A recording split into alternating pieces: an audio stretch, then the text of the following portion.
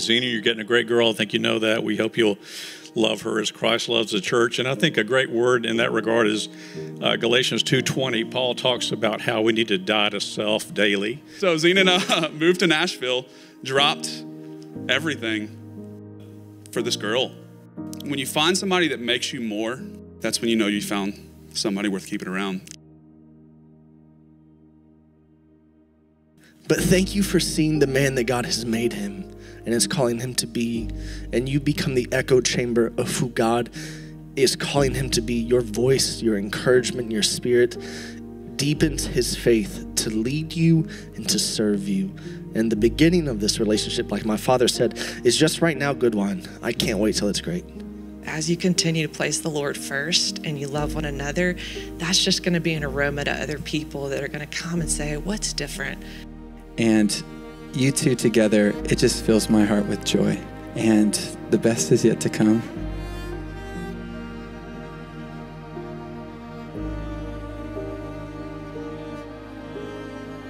Thank you for the light in your eyes. That is the light of what he has done in your heart. Thank you for the way you love and cherish not only each other, but many. We celebrate, even in this short time, of who you are and look forward to who you're becoming. Bless you. Ephesians chapter 5, verse 25 says, "Husbands, love your wives as Christ loved the church and gave himself up for her." To best illustrate marriage, God gives us a perfect picture in his word. Jesus, we love you and we bless you and we thank you for your presence in this room today. Zenon and Margaret could have gotten married anywhere, but they chose your house. They chose your sanctuary. They chose the place where your presence dwells.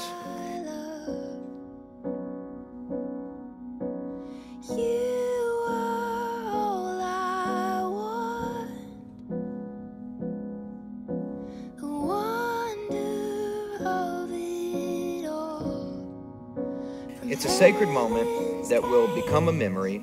That memory will be defined by beauty, and it's a moment that you will indeed remember for the rest of your lives. Not only will you remember this moment and will you remind one another of this moment, but also heaven will remind you too of this moment in your futures.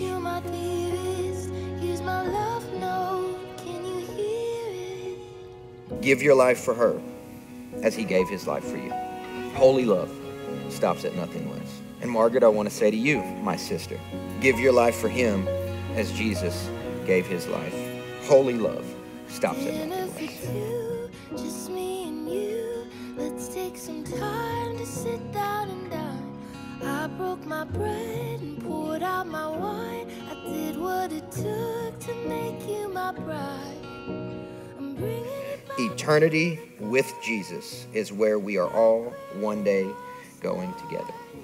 So if the two of you will commit to one another today and to living with this eternal perspective, I can promise you, if you stay steadfast and focused on the most important thing, I can promise you, Jesus and only Jesus, that everything that you do in the covenant of your marriage will surely bring all glory and all honor to the only one that truly matters, Jesus.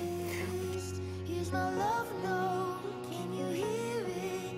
And I love you in the morning, in the noontime, in the evening. You're my one thing, you're my dearest. Here's my love note. Can you hear it? May the God of hope fill you with joy and peace as you trust in him, so that you will overflow with hope by the power of the Holy Spirit. And may God, out of his glorious riches, strengthen you with power through his Spirit in your inner being, so that Jesus can dwell in your hearts through faith. And you, being rooted and established in love, may have power, together with all the saints, to grasp how wide, long, high, and deep is the love of God, and to know that love that surpasses knowledge, so that you can be filled to all the measure of the fullness of Jesus himself. Yevarechecha Adonai v'yishmerecha. Ya'er Adonai panav alecha v'yichonecha. Yisa Adonai panav alecha v'yisim lecha shalom. B'shem Yeshua HaMashiach, Sar Shalom. In the name of Jesus, the Messiah, the Prince of Peace. I, Zenon Forrest Garcia, take you, Margaret Eugenia Close, I, Margaret Eugenia Close, take you, Zenon Forrest Garcia, to be my wife. to be my husband. I will conduct myself worthy of the gospel of Jesus Christ. By considering you as more important than myself. As Christ loved the church and gave his life to sanctify her, so will I give my life for you. As the husband is the head of the wife, I will submit to you as I submit to the Lord. As a continued declaration of my love towards you, I will lay down my life for you. I vow That neither life or death, or things present or things to come, or any power, or any height or depth, or any created thing will ever separate us in Jesus. may all the glory of our marriage Go to the Father in heaven to Jesus Christ, his Son, and to the Holy Spirit.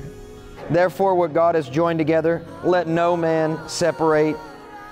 Zenon, my brother, you may now kiss your bride.